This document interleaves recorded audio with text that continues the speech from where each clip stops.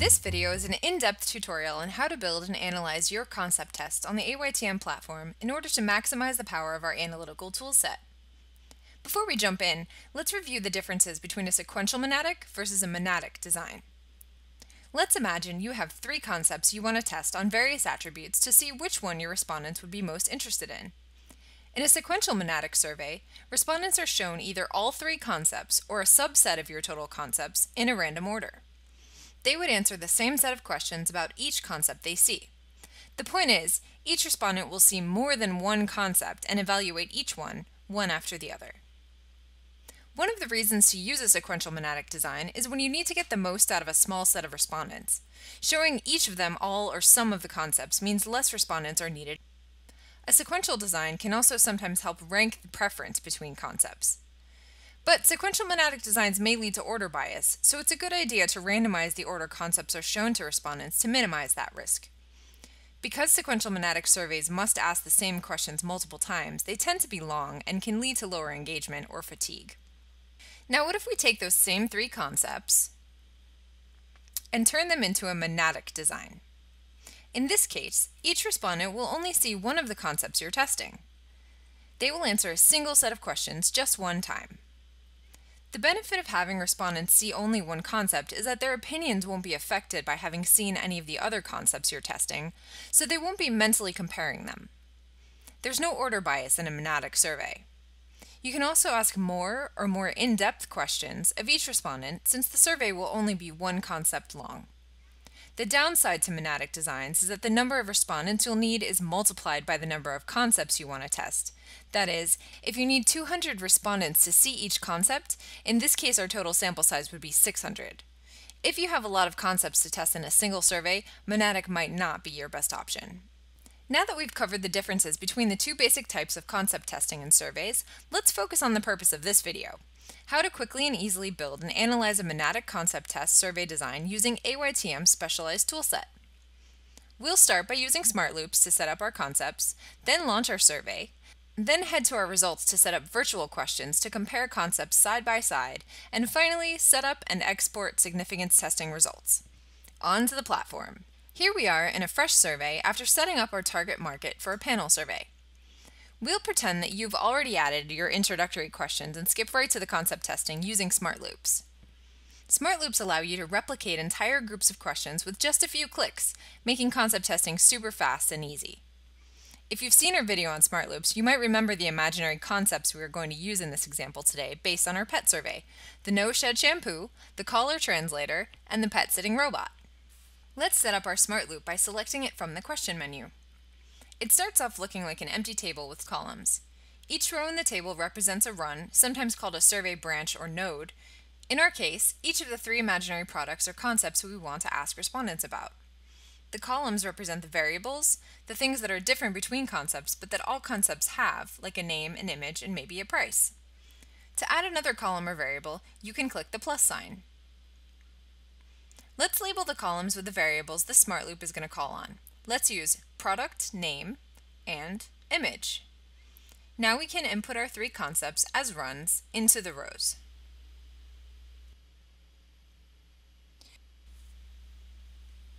Now that our smart loop has concepts populated, we can click here and decide how many of these runs we want each respondent to see. Since we are specifically focused on monadic concept testing, we need to choose Show one run per respondent. It is possible to break the questions out of a smart loop if you need to customize the runs. However, once you do that, you won't be able to automate virtual question creation on the results. Try to avoid tweaking individual runs if you can. With the variables for each run set up, let's add the questions. We'll ask respondents two questions in this concept test: one asking them to rate the believability of our imaginary products, and one to see how likely they might be to purchase it. As we write our questions, we'll need to use AYTM logic square brackets with our variables, the column headings, from our runs instead of the names of the products, since the smart loop will automatically replace that variable with the concept information. Let's check it in the preview. Looks great! Now, since this is a monadic test, there's one more thing we need to check before we launch. Our target market sample size is set to the default at 400 completes, but in this case, we actually want around 300 respondents to see each concept. Because this is a monadic design that will only show respondents one of the three possible concepts, that means we need 300 respondents times 3 concepts, giving us a total required sample size of at least 900 respondents. We need to go back to the target market page and make that adjustment. Let's see what you can do with AYTM's analytical tools once your monadic survey design has fielded and completed. The first thing to notice is that even though smart loops look pretty different on the editor, here on the results, each run is presented like a normal set of questions. You can see how many respondents evaluated each of your concepts right here. What you don't see, however, is which concept came out on top. You can, of course, download the raw data in CSV format and process it offline, or you can use virtual questions to find out right here on the page. Let's add a virtual question to find out which concept came out the highest for purchase intent. One of the really neat things about using smart loops is that they generate presets within the virtual questions so that you can quickly and easily analyze your results.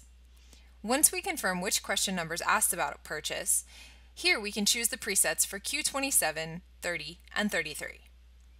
It looks like our likely and extremely likely options were A4 and A5, and you'll notice that the top 2 box option here has already figured that out for us. Go ahead and click Create, and let's name each column for the concept it represents. Notice that our bases are specific to the number of respondents who saw that question. Let's click Generate Chart and see what happens. We can see right here on the page that in terms of purchase intent, the No Shed shampoo won. We can also hover over the chart to see whether there's statistical significance to the differences. What this is showing us here is that not only did the No Shed shampoo win, but it won by a statistically significant margin. The other 2 columns were not different from each other, but they're both different from the winner. You can do the same process for the other attributes of these concepts respondents were asked about. We can also take it up a notch and combine purchase intent with other attributes, like gender. Let's do some investigation and find out whether men's and women's purchase intent for the pet-sitting robot differs. We can clone this virtual question by holding Control to click and drag a copy, and then we can delete the columns that refer to the other concepts we're not going to look at. Now we switch to advanced mode and use a little bit of logic to add and gender equals F for female to this column, add a new column, and copy and paste the programming, changing only the F for an M. And we better update our labels. One really important thing to note here when modifying or creating custom virtual questions. The preset we chose for top 2 boxes automatically set the base of this significance test to the correct questions, meaning the calculation is run only on those respondents who actually answered each question, rather than the whole sample of respondents. Remember, since this is a monadic design, only about 1/3 of our total respondents saw each concept. So here, we need to tell the platform which base to use to ensure that it's comparing the men's and women's responses to their respective subgroup that saw this concept. Right here, we'll set it to the question that column applies to, and even add logic for the gender, so that our calculation is solid. Bases are something to pay attention to when you're writing your own VQs, as opposed to using the presets generated by smart loops. Let's click Update Chart and check it out. Now when we roll over the chart, we can see a few things. It looks like women's preference for the pet-sitting robot was statistically significantly lower than men's. Since we set our bases correctly, we can be sure we're seeing that 28.3% of women who saw the pet-sitting robot concept had an extremely likely or likely purchase intent, whereas 42.7% of men who saw the pet-sitting robot concept said they would be extremely likely or likely to purchase it. And that difference is statistically significant.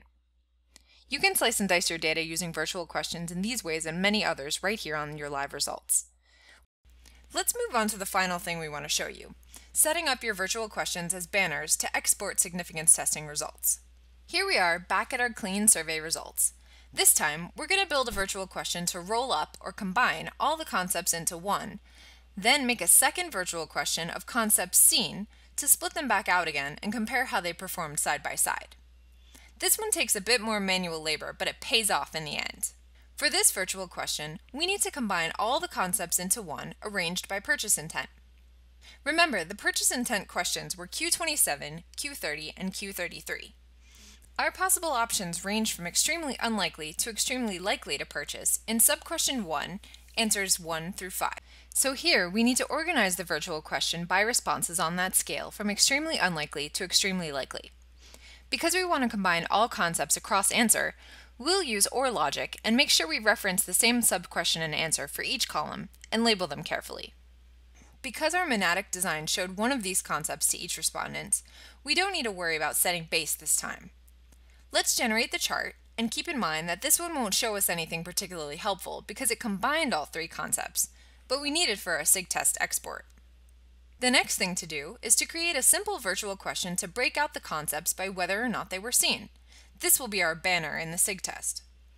For this one, we can use the basic auto-population and pull our questions 25, 28, and 31, which is where we introduce the concepts. In other words, those questions were the start of each run. Label them clearly, and let's go. Now that these two virtual questions are ready to go, we can run our significance test for export. Head to the Analysis tab, choose Significance Test, and adjust your confidence levels as needed. Now we'll add the virtual question Concept Seen VQ2 as the banner. We're going to go ahead and run Significance Test. The file downloads, and we can check it out. So here's the exported significance test. Before we jump into interpreting the data, let's pause to look at this file itself. The first sheet or tab here is the data, with statistics included. There's another tab labeled Legend that will explain the notation and details shown in this data. The gist of it is, bolded text is significant, green indicates significance at the higher threshold you set, darker means more significant. And there are letters to indicate which cells in the row this cell holds significant difference from. You can also hover over the notation triangles to see the exact details of the statistics for these cells. Whew! Spend a few minutes with the legend to get a good grasp of this. Back to the Data tab. This shows our virtual question banner on Concept Seen, and as you scroll down you can see how the respondents who saw each of these concepts answered all other survey questions. Let's skip to our purchase intent virtual question because that's what this is all about. Right here we can quickly see that the No Shed shampoo won. It is significantly different than both other concepts, with higher percentages of purchase intent in the extremely likely and likely responses. So there you have it. We've covered the whole process of setting up a monadic concept test from start to finish and showed you what you can do on the AYTM platform to help you analyze and interpret your results. You can take what you've learned here and extend or modify it in whatever ways you need in order to get at the exact comparisons you need.